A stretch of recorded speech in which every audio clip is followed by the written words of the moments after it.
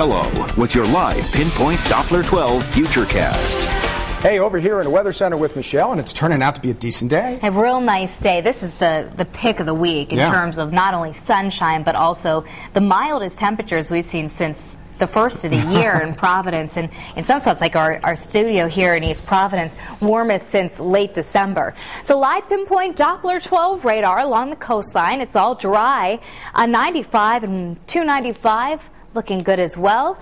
Weather headlines, again, pick of the week. We do have some light snow in the forecast for tomorrow, followed by another blast of Arctic air for the weekend that's going to send our temperatures right back down with highs only in the 20s.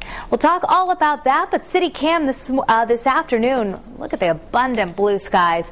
It's 37 right now, right on average for January the 7th, where we should be. Wind chill at 28, with a little bit of a breezy wind out of the northwest at 15. And again, here's that almanac: 37 the average, high 21 the low, and the sun setting now after 4:30. We're at 36 East Bay Manor in East Providence, 35 Secana Bay Manor in Tiverton, and in the mid-30s in Cumberland as well as Coventry from Horizon Bay Manor. As we widen out the view, here's satellite and radar. Still our spinning area of low pressure. This is the one that's been hanging around all week long, just reinforcing that northwest flow of air and helped to keep us storm-free.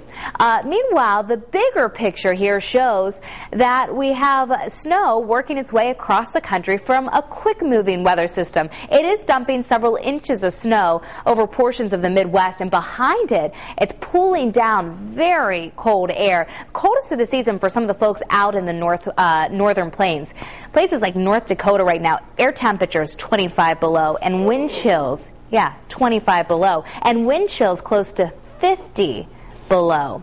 So that air mass is actually going to work its way all the way down into the deep south, places like Florida, Georgia. They're going to be talking about the crop potential damage there. But for us, we just get a little bit of a taste of it. We're not going to be seeing the coldest air of the season here in southern New England, but it will be below average. And you can see where now we're relatively mild compared to the sort of day they're having out across the northern plains and the western Great Lakes.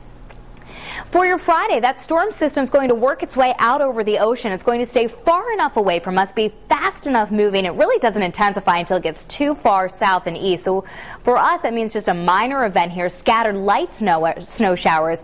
The timing of it looks to be probably second half of the morning commute into the early to mid-afternoon. For this afternoon, though, it does stay dry, mostly sunny, breezy, and chilly at about 34 to 39 for a high temperature. So warmest day, again, of the work week, 39 in Westerly, 38 in Coventry. Real nice day. Northwest suburbs, we're going to see temperatures above freezing, so we will do some melting today. Lots of sunshine, too, to help out with that. And those northwest breezes at about 5 to 15 miles per hour. Mostly sunny across the Cape and Islands, New Bedford at 38, and Fall River close to 40.